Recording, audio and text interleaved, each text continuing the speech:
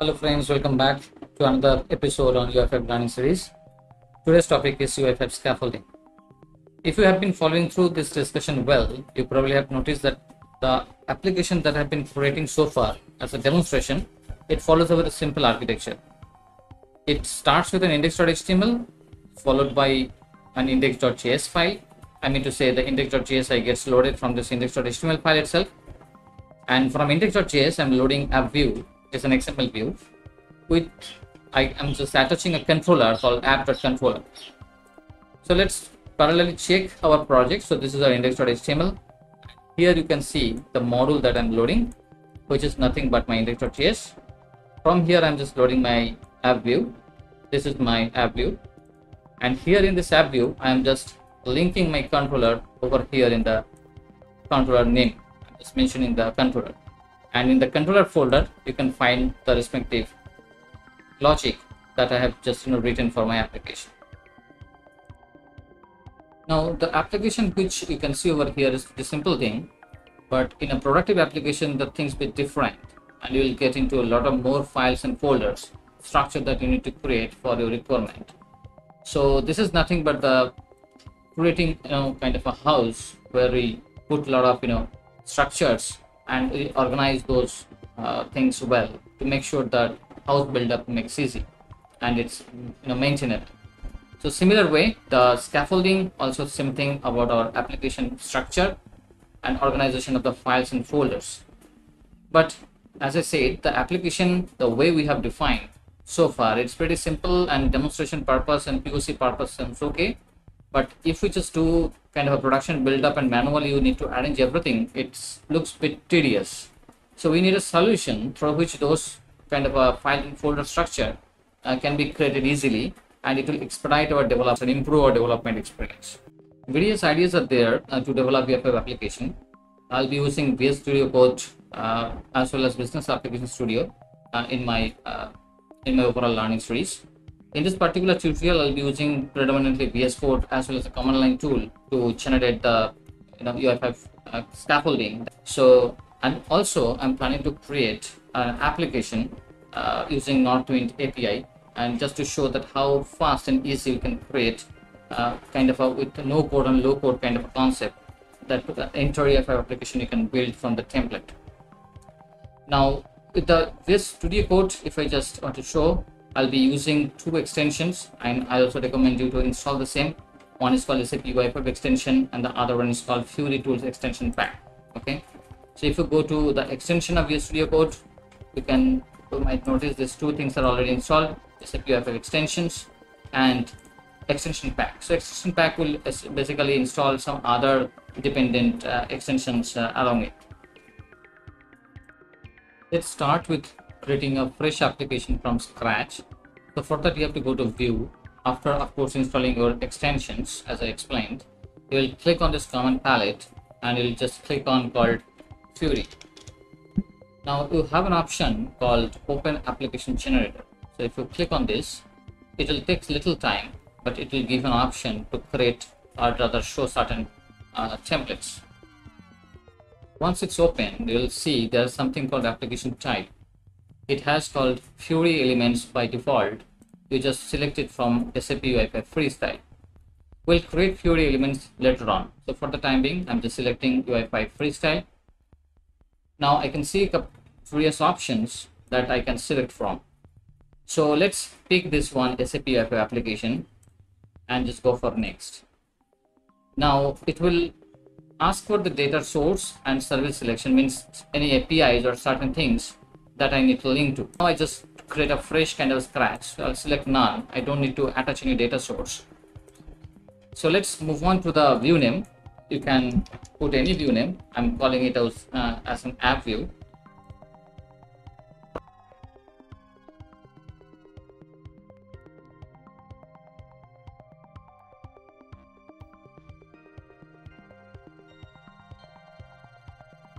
Now for simplicity, I'll not make this application deployed to either backend or cloud, so I'm just selecting it as no. I don't want to put any sort of a launchpad configuration for this particular simple application, so I said no, and configured in advanced options, a kind of app router and all. I don't want to do that. So I just put it as default no. Click on finish, and now you see just a fraction of seconds, it's all the scaffoldings will be created in my the left pane, and I can just expand it. You can see all things are created successfully, and now it installs certain dependencies. I'll talk about later episodes when I'll discuss more on UI5 web tooling. Let's wait for some time. Looks like it all installed. Now you'll see this node modules gets created, and it's just shows like what are the dependent node modules that are required for this application to run successfully. Let's quickly check how to run this application. So for that, you need to go to package.json, and you'll find a lot of different script tags. So one of the script tags is called start. So that the script that we need to run. So go to terminal, and we need to go to this particular project called my first app. So cd my first app, and now we are ready to run the command called npm run start. So this is the way we need to run this application. What will happen, it will run this particular script, and it will just start running my application locally. Beautifully, localhost 8080. I can see my application will be started running. It's a simple application, nothing there, just kind of a canvas. Now I can create my UI controls and input whatever fields I want, and to make my application started. So how easy and faster the application scaffolding gets generated by using this template. Now let's understand that what is the structure and what are the different folders and files that's been created. So far we know that we have an index.html over here, and this is our index.html that's been put under a folder called web app, which is under the root folder called my first UI5 app. So this is my project. Now this index.html is actually calling index.js in our demo application, but here it's calling something called component.js. But how this link up is done, let's say quickly. So this is my file, and here's a concept called component support that you can find over here. Okay, on init it loads this component support. So it's a declarative way of doing the same activities that we have been doing so far, but specifically calling this index.js file. But it's a declarative way. We are saying like, hey, call component.js file, and here is my component.js file. So this is the file which has it has certain concepts called metadata, and metadata is containing something called manifest, which is a JSON type file. So what is this manifest? Let's quickly check this one. It's a JSON file. It's called the application descriptor, which contains the application specific certain information. So here is certain version, then the name and the ID, and so many different other important details that you can find over here. If you just go a little down, you will see something called models I18A, which we have discussed last time. So this is the binding of this I18 resource model with our application. Perfect. There are certain routing concepts which I want to skip at this moment, but here the interesting thing is this manifest is having a section called root view, which calls my app view. So this is the view folder. Let's quickly check, and this is the app view which is linked to. So same concept from index.js is equivalent to my component.js. Now similar way, app view, we have linked or attached my app controller, and this is the controller you can find over here. There are so many other folders like utils, models, those things are there, but that we can take care of little later. And there are certain UI5 YML, then package.json, so many other concepts are also there that we'll also talk about more when we just discuss on UI5 web tooling. So let's figure out how we can make our application link to an API, or the Northwind API, which is a free kind of a service that we can now use in our application. So let's do that now. The application is already running. Now to stop this application, you have to click on Ctrl+C. Okay. Now let's create one more application, but this time it will be a Northwind application. So go to View Command Palette, similar way application generator, and it will again give me an option for selecting the templates. Now let's maximize this one. So now I have to select that SAP Wi-Fi Freestyle. So this time what I'll do, I'll select a Fiori worklist kind of an application. So let's click on next. And this time I'll provide an API details. So let's find that Northwind service API in the meantime. If I search with Northwind service order, so I'll get this one. If I just click on that, this is kind of a Northwind service that we get.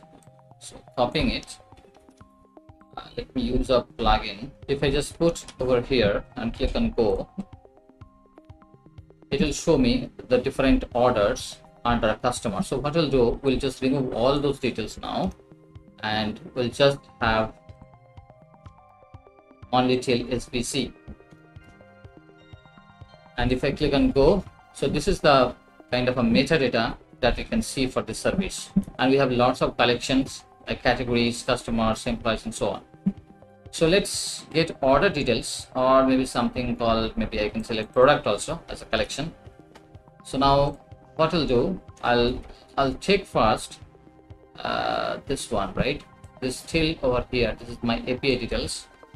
Copy it, go to our application, select connect to a system, or maybe connect on OData service. I'll select the second one. I'll just give this URL.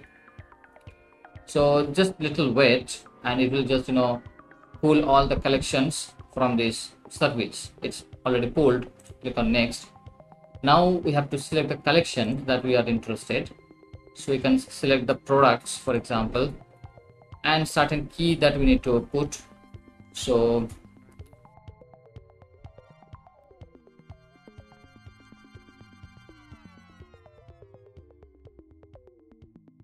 you can change definitely later on. I'm just randomly selecting some fields. So this is my project attributes.